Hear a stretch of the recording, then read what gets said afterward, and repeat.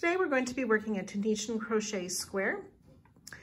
If you have a long Tunisian hook, this will work great for this square, as in the Tunisian technique we pull up several loops, sort of like on knitting, that we have on our hook, and then take those off. If you're new to Tunisian, this will be a great way to learn. There are many examples and I have a link to basic Tunisian stitches in the description at the bottom of this video as well. There is an option on the written pattern to do this in standard crochet, and you can follow that if you prefer. So we're going to be mostly watching a chart to make the music design on this square. So to start, we will start with a slip knot on our hook, and we're using one size larger, a 6mm Tunisian crochet hook. We want to chain 44.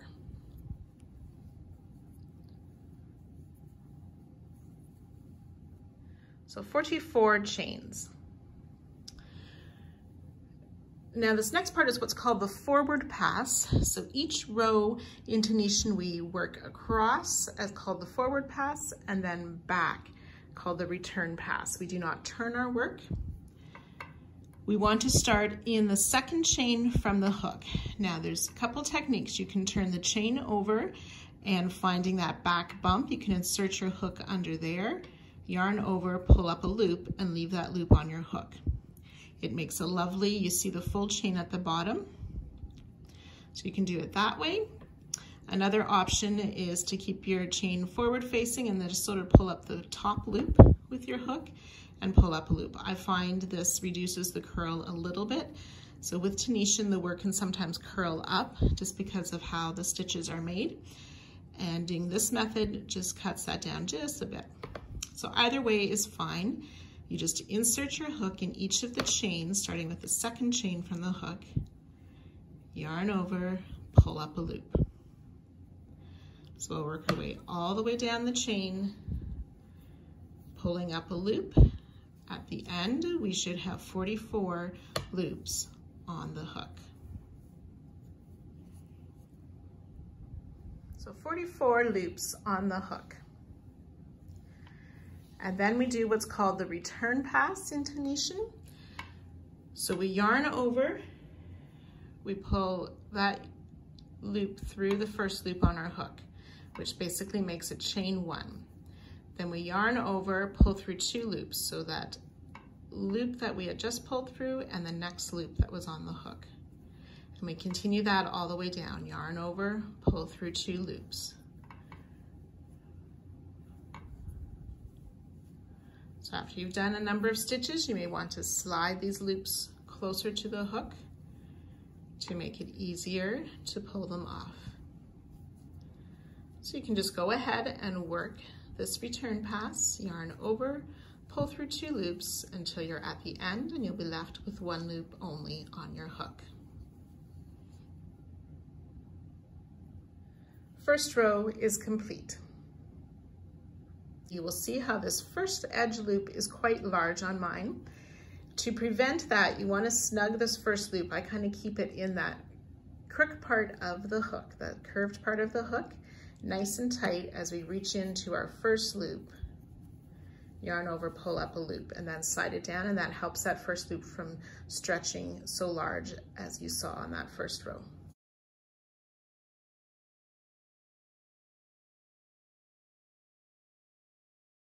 So this is called the Tunisian simple stitch. So we see these loops have formed what we call vertical bars.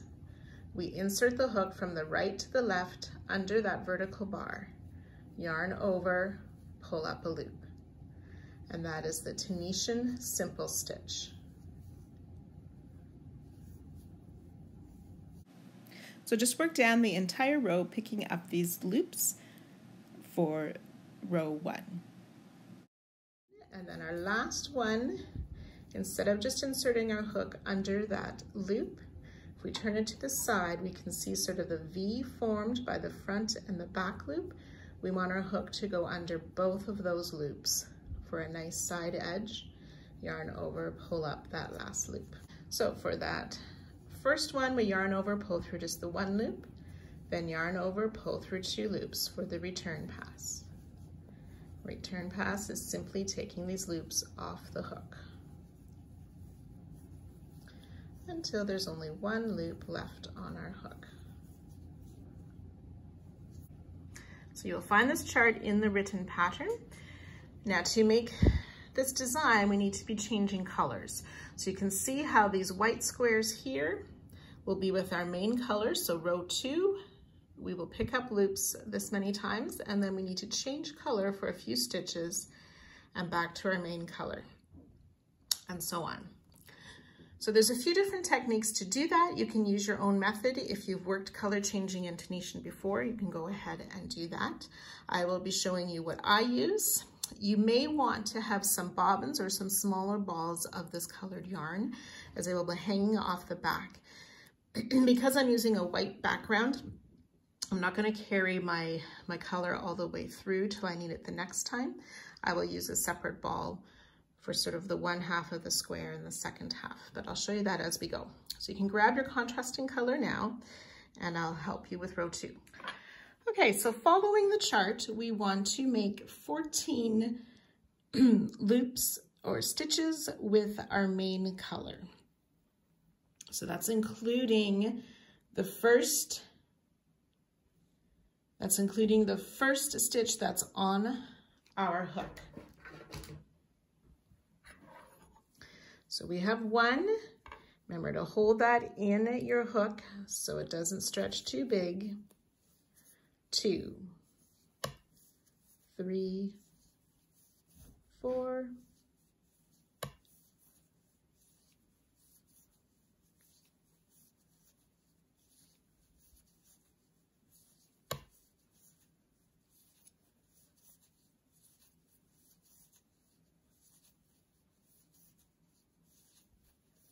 13 and 14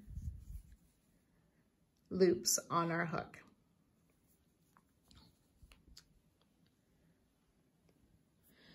So next we want to take our contrast color. Now what I do, again, there are different methods for this. What I do, I like to keep it nice and snug. So I tie it to my main color. Then I just insert my hook under the next loop and use the contrast color to pull up. Now, while we're doing that, I want to carry my main color along. So for this first one, I put it in that loop. I make sure my hook is under that main color before I pull through the contrast color.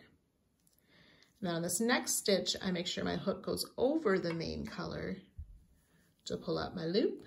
Then on the next stitch, my hook is under the main color. So this is called the under-over technique to carry the yarn along. And we needed 3 loops in this contrast color. So I'll drop that contrast and let it hang from the back. And then working with my main color again, I want to pick up 14 loops. So this Tunisian simple stitch, hook under the vertical bar, yarn over, pull up a loop 14 times. I have 4,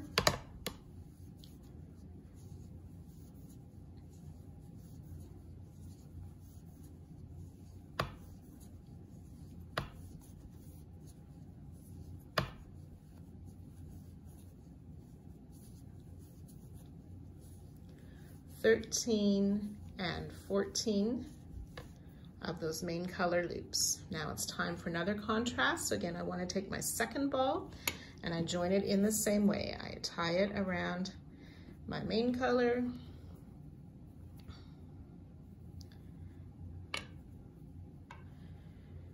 put our hook under the next bar and under the main color thread, take the contrast color, pull up a loop. Insert under the next bar and over the main color thread, yarn over of the contrast, pull up a loop. This time go under the main color, pull up a loop. So I needed 3 contrast color loops.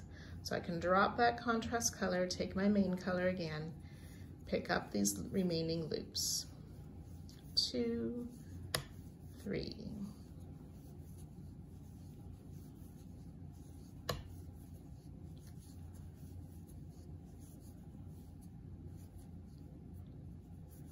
It's 9, and then our last one, instead of just inserting our hook under that loop, if we turn it to the side, we can see sort of the V formed by the front and the back loop.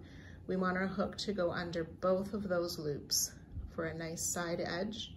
Yarn over, pull up that last loop.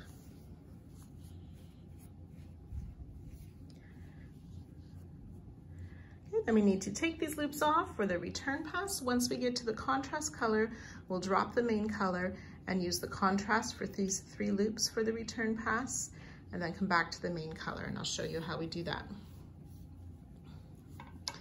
So for that first one, we yarn over, pull through just the 1 loop, then yarn over, pull through 2 loops for the return pass. Return pass is simply taking these loops off the hook.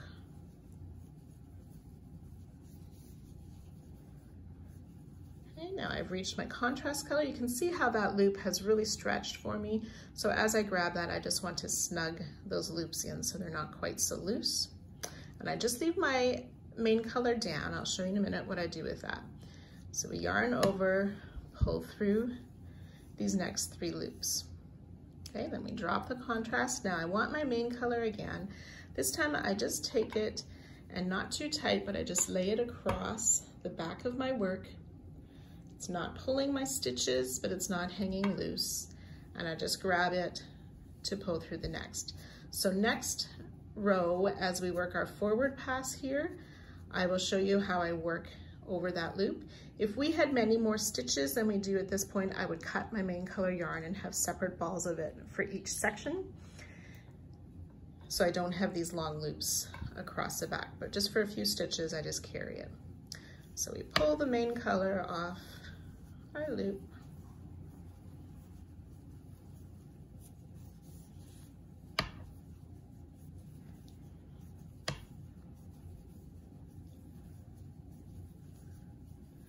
And I've come to my next contrast color, so drop the main color, pick up the contrast, do the return pass, drop the contrast, pull my main color across gently so it lays across the back, and finish the return pass.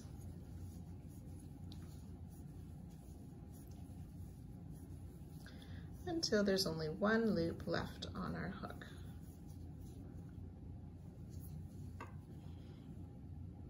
Okay, and that looks a little bit messy there, but that evens out as we work our next row. So for the next row, we will work the same amount of loops in the main color, then we'll have 4 stitches of the contrast color and only 12 loops in between, as we have 5 loops of the contrast there.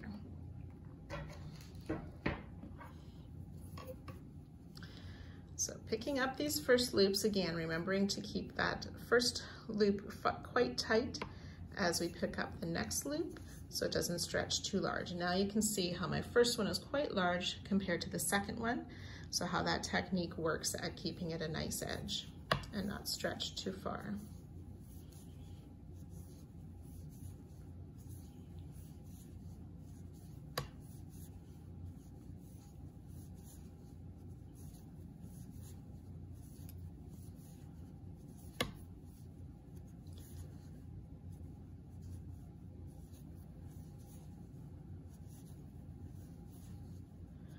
Okay, so now I have reached my contrast. So we want to do 2 things. We're carrying this main color yarn back the other way, and we want to secure that extra thread that we had last round. So I'm just going to grab my contrast color. So the first thing is basically go under the next loop.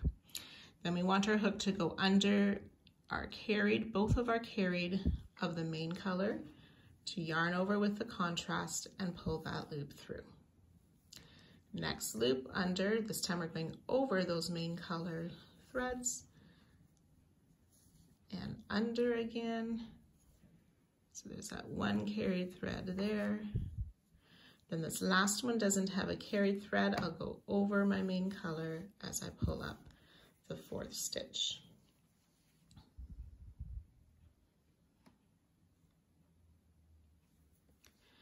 And then we'll drop the contrast,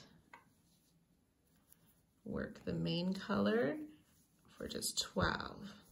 So that's 2, 3, 4, 5, 6,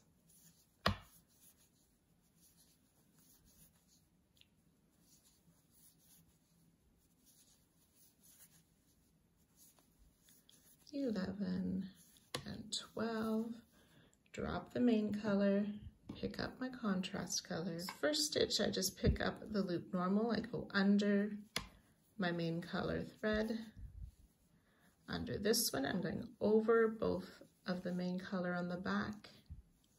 This time I go under both of those main color threads at the back. This one will be over. And then I pick up this next loop here, still with the contrast color, go under my main color thread. So I should have 5 loops then.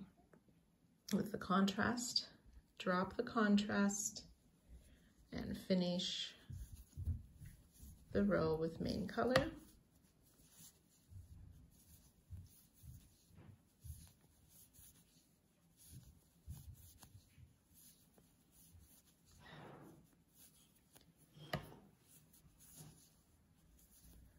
Now remembering on this final end stitch to go under both loops at the side edge to pull up your last loop. Then you can go ahead and work the return pass, remembering to change back to the contrast color on those sections. And I'll meet you for row 4. So looking back at the chart again, for rows 4, it'll be worked the same way in this first part. You need to come over 1 extra stitch for the contrast, just do 2. Then you have 3 and 2 more of the contrast. So in this section here, I would just carry my contrast yarn through because we only need it for those 2 stitches and then bring it back on the return pass. So I'm going to let you work rows 4 and 5 by yourself right now, and I'll meet you at the end of those rows. So your work will look something like this at the end of those 5 rows. I left my last 2 loops on this 5th row because for row 6, there's a contrast color horizontal line. I'm going to use my 3rd color for that line. So to make a clean transition, I want to have my pull through of those last 2 loops with my 3rd color. So in the same way, I just take my 3rd color, tie it around that main color yarn.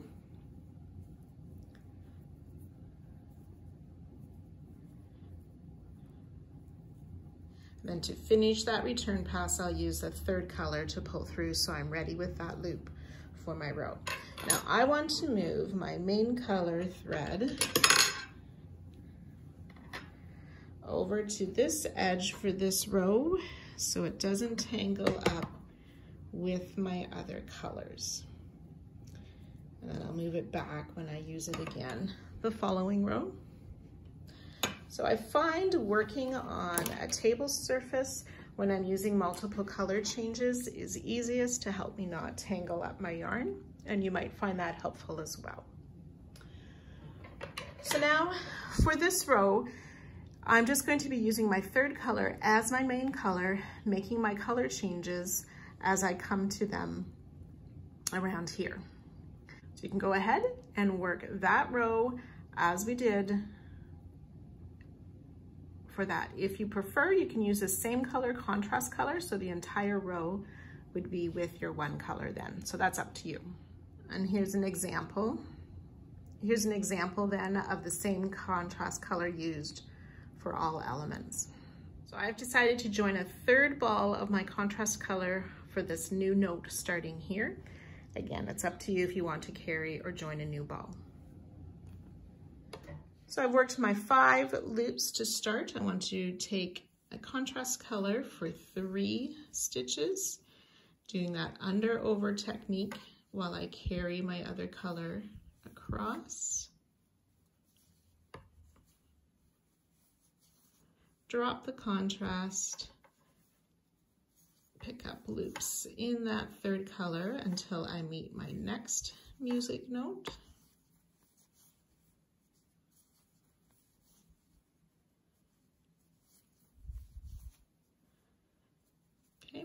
that across, grab my second ball of contrast color, and I have just 2 loops this time, so I go under my carried loops on the back and over. I have 1 more of the carried white on the back, I'll go under it. I need 10 loops. That's 1, 2.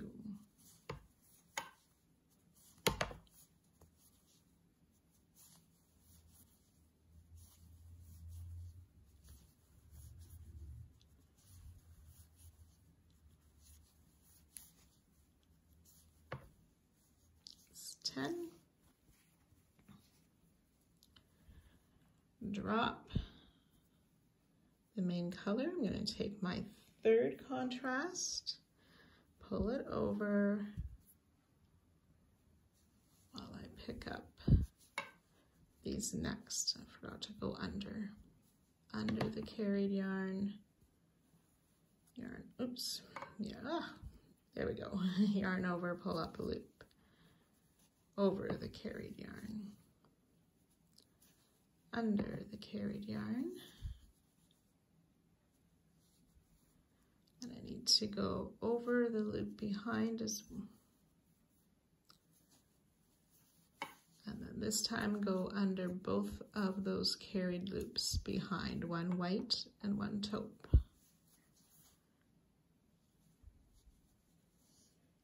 4 more I need in this color. Goes over, so it's under, over,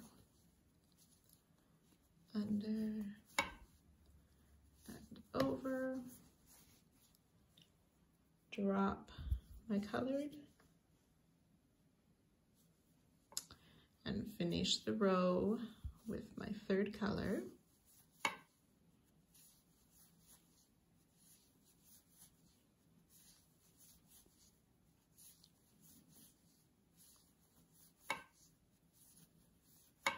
And remember, under those 2 loops on the side edge for our final loop, and then working our return pass, just changing colors as we come to that next color.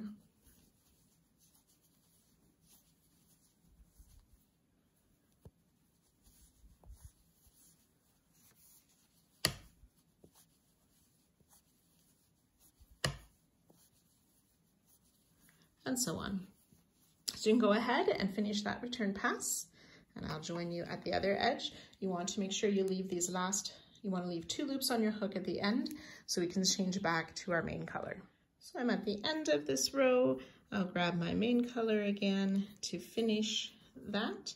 And then you can decide, I'm going to cut my 3rd color just so I don't have quite so many tails or balls hanging on the back of my yarn. You could carry it up the next 4 rows when we use it again. That choice is up to you. Just leave it hanging loosely up the side. I'm preferring not to, but that choice is yours. So we have worked these 6 rows so far and have established our pattern and how to change colors. So really, the rest is all up to you. You get to follow this chart that's in the written pattern, watching these rows carefully, changing color as you need to, and count those squares in between. So have fun with this. I will meet you at the end of our square and to help you work the border around it.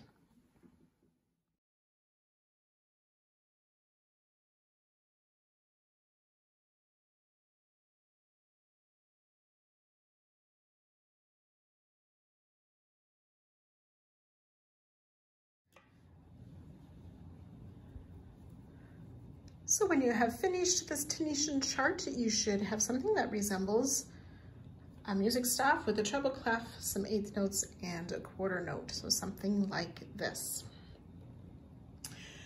We don't want to bind or fasten off at the end of the last row, but we're going to swap out our hooks. You can put your Tunisian hook aside and grab your standard crochet hook, the 5mm version, or the 5mm size. So as we work this next row, the pattern calls to keep with your same main color. I am switching colors so that you can see the stitches a bit clearer for the video purpose. This row is normally referred to in Tunisian as the bind off row, to create a nice edge across the top of our work. We're going to chain 1, which will count as a stitch. We want to insert our hook under the vertical bar and through that hole or space just under the horizontal bar, out to the back to pull up a loop, yarn over and pull through 2. So we're making single crochets. Often this bind off row is done in more of a slip stitch, but we're going to use the single crochet style here. And if you're familiar with Tunisian, we're working it as though we're working a knit stitch. Under the vertical bar, under the horizontal bar, pull the loop through, complete a single crochet. So we're just going to continue this down the whole top of our square. Including our starting chain, we should have 44 stitches. So I'll meet you at that point. As you work this last stitch of this row, you still want to put it under both loops on that side stitch to pull up and make that final bind off or final single crochet. So 44 single crochet, we'll chain 2, and we want to work 34 single crochet down the side, and that should be in the end of each row, including another one in this very first row where we just placed our last single crochet. So 34 stitches down the side, that's 2, 3, 4, and so on, and I'll meet you at the bottom of the square.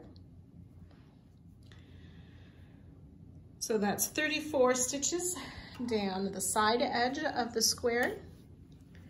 We will chain 2, and again working across the bottom, placing a single crochet in each of the ends of our chains. So this first one, 1, 2, 3, and 4, and again you should have 44 stitches across. So 44 stitches across the bottom, the last one being in that final stitch or the first edge stitch of our first row. Chain 2, oops, I already have, so we chain 2 again, single crochet in the side of that first row edge and up the side. Remember, we want 34 stitches up the side. 34 stitches, chain 2, join to our first chain 1 to complete this row. You can fasten off and change color. We want to start in the bottom corner and remember to use whichever stitch that you need for your size. I'm going to be using the double crochet as written, but you can substitute, no, I'm actually going to be using the half double crochet as written, or you could use single crochet. So whichever size of stitch you're using, just follow the counts for this round. So starting in this bottom corner in the chain 2 space with your first stitch, a standing stitch.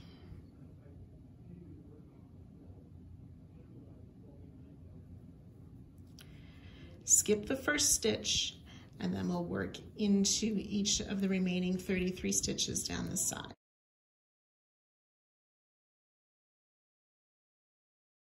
So after the corner stitch, we have 33 stitches down this first side or up this first side.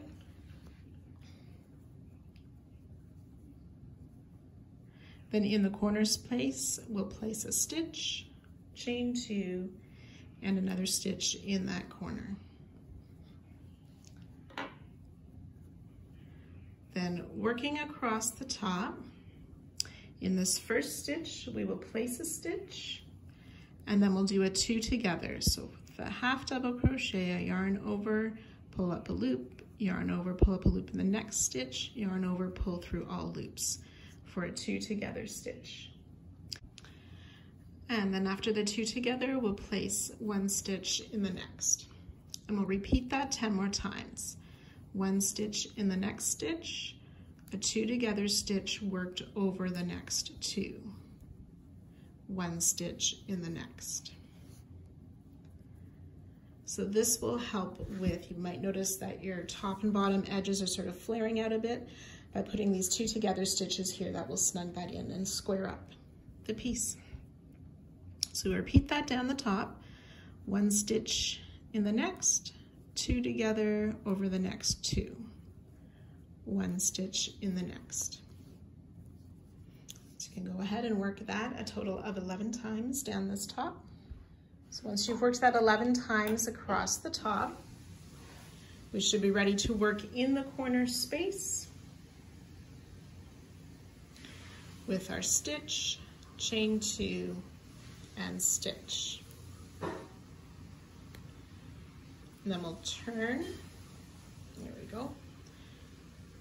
We'll turn to work down this next size, skipping that first stitch, and then working a stitch in each of the 33 down the side.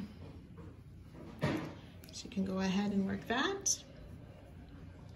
So we've got the 33 stitches down the side, ready to work our final corner with a stitch, chain 2, and a stitch. I guess this is our third corner. And then working across the bottom, we will work a stitch in the first stitch,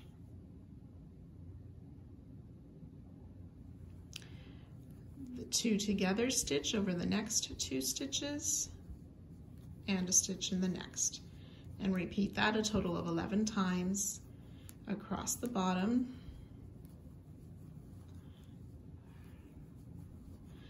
And I'll meet you at the final corner.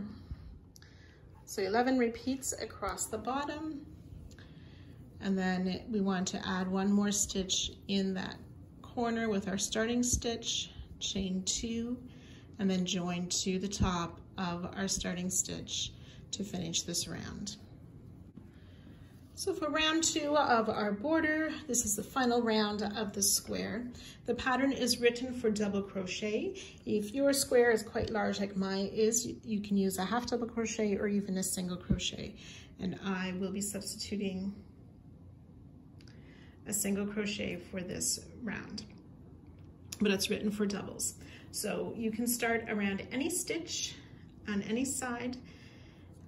You might want to start down by the corner and work your way up. I'm just going to show you a few stitches. It's going to be a back post double crochet around each of the stitches.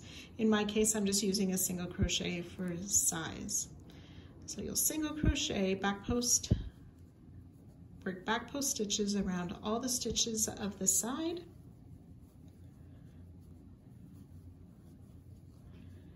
And once you get to those corner spaces, you will add 2 stitches, chain 2, and 2 more stitches. And then back post around each of the stitches. So again, I'm using back post single. You might be using back post half double crochet or back post double crochet as written, depending on what you need for size. So you can go ahead and add these stitches all the way around, joining to our starting stitch and fastening off when you're finished. So that ends the Music Notes square. Thanks to our designer for a unique design, and I hope you enjoyed, especially if this was your first Tunisian project. Well done, and hope you will continue with others. See you next time.